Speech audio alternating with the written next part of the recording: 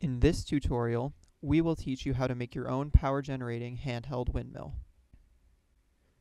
For this workshop, you'll need the following materials: 4.25 by 9.5 inch piece of cardboard scored into 3 equal sections, one 4.25 by 6 inch piece of cardboard, 26 feet of 28 gauge mag wire, 4 1.75 by 1 by 0.5 inch neodymium magnets, one 1 by 1 by 2 inch piece of styrofoam, one 8 by 8 inch piece of cardstock, one unsharpened pencil, one 3 inch piece of 3/4 inch diameter PVC pipe with a 5/8 inch diameter hole in the center, extra cardboard, hot glue, and electrical tape.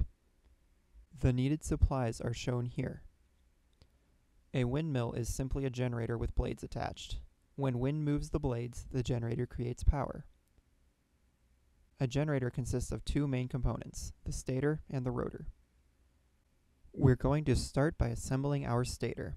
As the name suggests, this will be the stationary part of our generator. First, we need to create our wire coils with the mag wire. We will need 4 coils, and we want them to be oval-shaped with 50 turns. The larger dimension of the oval should be about 2 inches, while the shorter dimension should be about 1 inch. Be sure to leave about 5 inches of extra wire on each end of the coil to make connections later.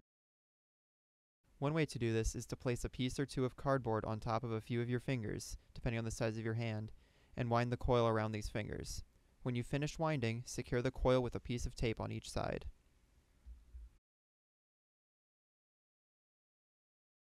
Next step in assembling the stator is to attach the coils to the cardboard. Begin by aligning the pieces of cardboard and placing the coils in the center of the shorter pieces. The 4th coil should go on the larger piece of cardboard and be aligned with the others. Make sure that all the wire ends for connections are facing the same direction. Glue or tape the coils to the pieces of cardboard. The stator will be put in place around the rotor after we complete assembly of the rotor. For the rotor, we will start by putting a hole in the styrofoam block for the shaft. You will want a pencil-sized hole to run the length of the styrofoam. Depending on the type of foam you are using, you can use the pencil to make this hole. Next, we're going to attach the magnets to the styrofoam. You're going to want to use glue for this step. Begin by gluing one magnet to one side of the styrofoam block. Wait for the glue to dry, rotate the block by 90 degrees, and then glue the second magnet. You will want the sides of the adjacent magnets to be attracted to each other.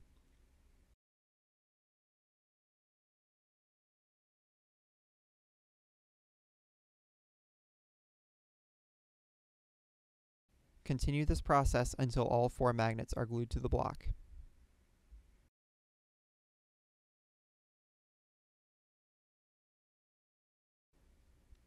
Slide a PVC pipe, the magnet block, and then the other PVC pipe onto the pencil. Test that the pencil will spin. If the pencil is catching on anything, fix this before moving ahead.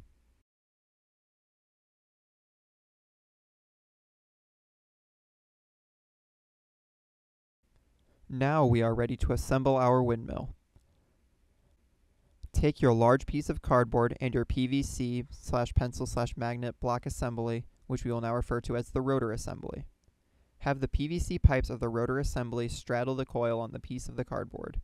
Space the pipes so that the magnet block can spin without rubbing against the pipes, and have the end of the pencil stick out in front of the cardboard.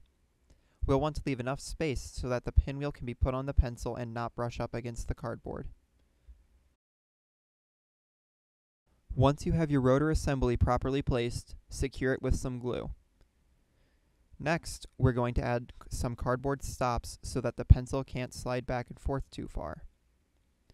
Cut out small pieces of cardboard and cut a hole in the middle of these pieces for the pencil. Place the cardboard on the pencil and glue in place.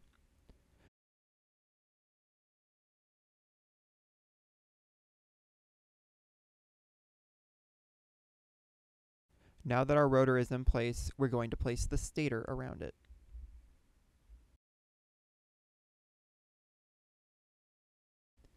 Place the stator pieces around the rotor so that the coils are in line with the magnets.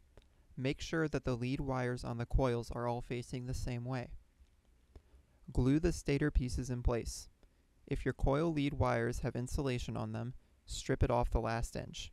You can also use a lighter to melt off the insulation.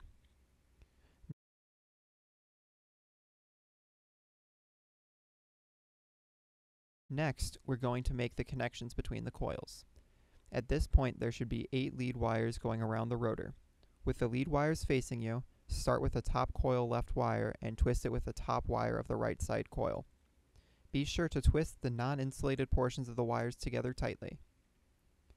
Move on to the bottom wire of the right coil and the left wire of the bottom coil. Twist these together lightly, as we'll use these wires to make our LED connection.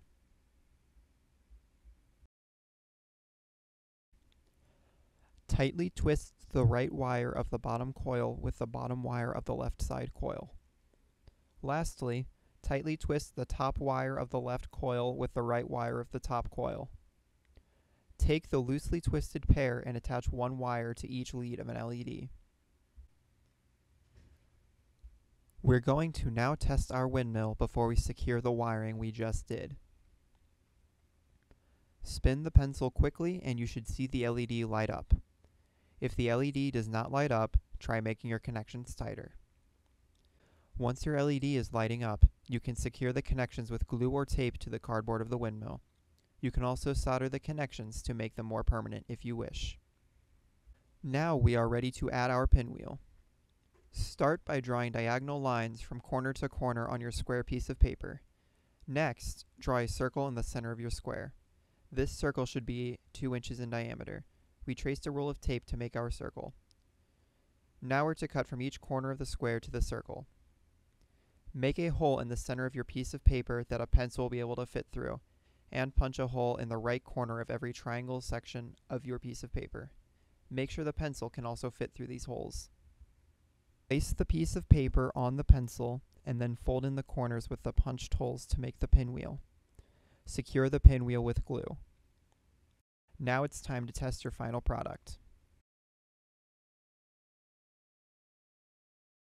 Thank you for joining us for this tutorial.